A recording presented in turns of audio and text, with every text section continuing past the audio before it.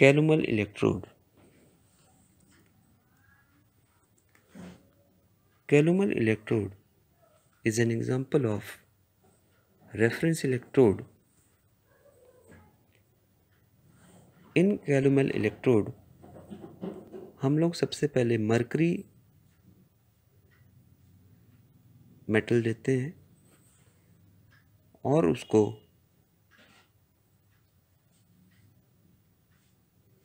पोर कर दिया जाता है जार के अंदर। इस मरकरी मेटल के ऊपर मर्क्यूरिक क्लोराइड और KCl का पेस्ट बनाया जाता है। तो इस पेस्ट को, जिसमें कि मर्क्यूरिक क्लोराइड है एंड KCl है, इसको हम लोग बहुत ही ध्यानपूर्वक मरकरी के ऊपर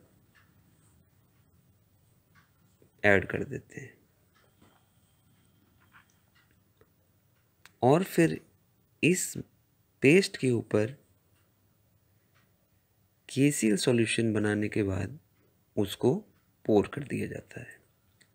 so there are 3 layers in Calomel electrode: mercury, mercuric chloride and KCl paste and KCl solution.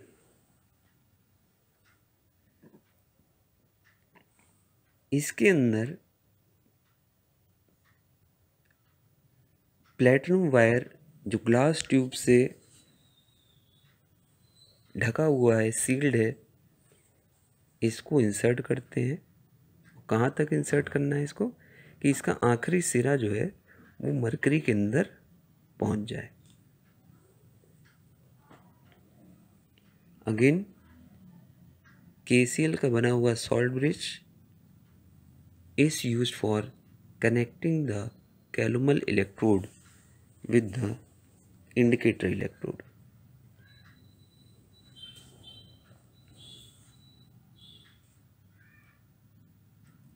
Now, how is the working of Calomel electrode performed? Calomel electrode काम कैसे करता है? तो यहाँ पर जो आयनिक फॉर्म लिया गया है दैट इज Hg+ और मॉलिक्यूलर फॉर्म जो लिया गया है दैट इज मरकरी। Hg+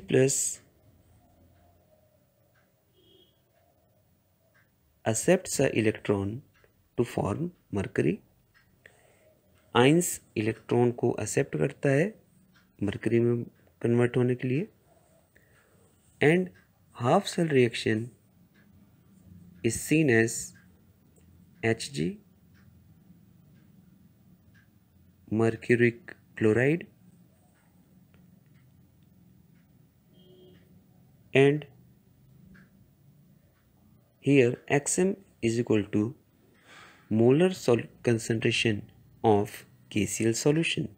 जो KCl solution हम लोग ने यहाँ पर ऐड किया है उसका यहाँ पर मोलर कंसंट्रेशन है। ये किसकी बात हो रही है? कैलोमल इलेक्ट्रोड में।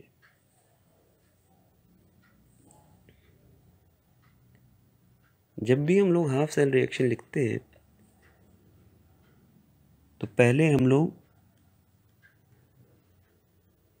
मॉलिक्यूलर स्टेट को लिखा हुआ है, उसके बाद आयनिक फॉर्म को लिखा हुआ है और लास्ट में